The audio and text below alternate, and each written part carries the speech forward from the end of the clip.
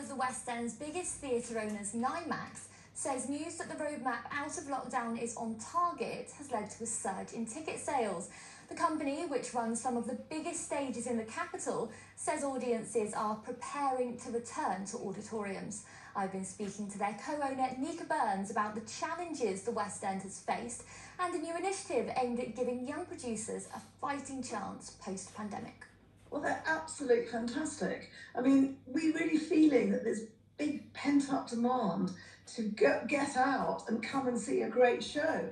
So tickets are actually flying out the door. So I do say to everybody, pick your phone up, because isn't it time just to come into a theatre, get out, come into the theatre and have a great evening's entertainment. Oh, so ready for it. This is such a great time to actually welcome the next generation of great theatre makers. Isn't there a change in the air after COVID and these travel days of lockdown?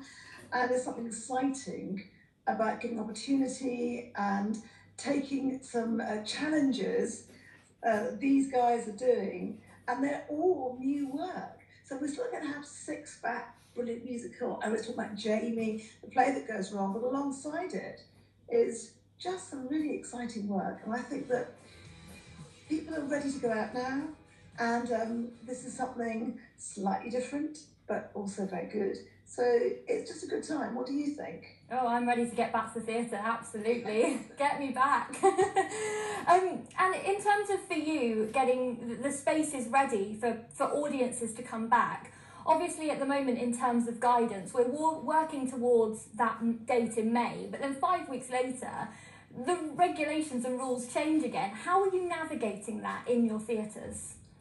Well, for us, it's a bit easier than a lot of other theatres, because we're already going to be open with social distancing. So we can adapt very quickly to opening without social distancing. But these big shows like Harry Potter and Hamilton and Mary Poppins, they take quite a long time to restart the engine. I mean, they're huge. So you've got to get all your actors back into rehearsals, you've got marketing and promo out.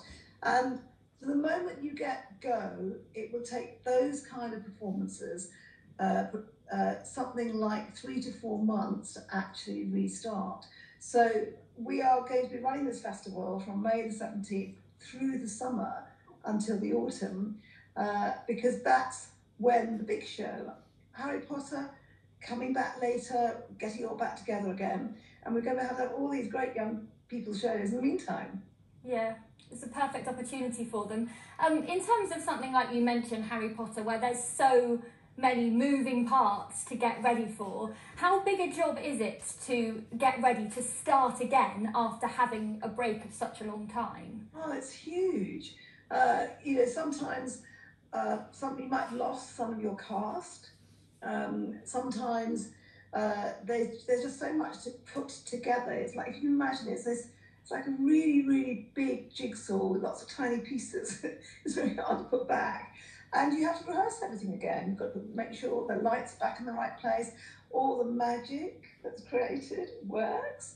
It's at least 12 weeks to be able to do all of that. And the moment we know from the government whether we can go without social distancing, they will press all the buttons for the big shows, but most of them won't be able to come back till the end of the summer. Nica Burns there, and we'll be hearing from one of the young theatre makers who's part of the Rising Stars Festival later on in the programme.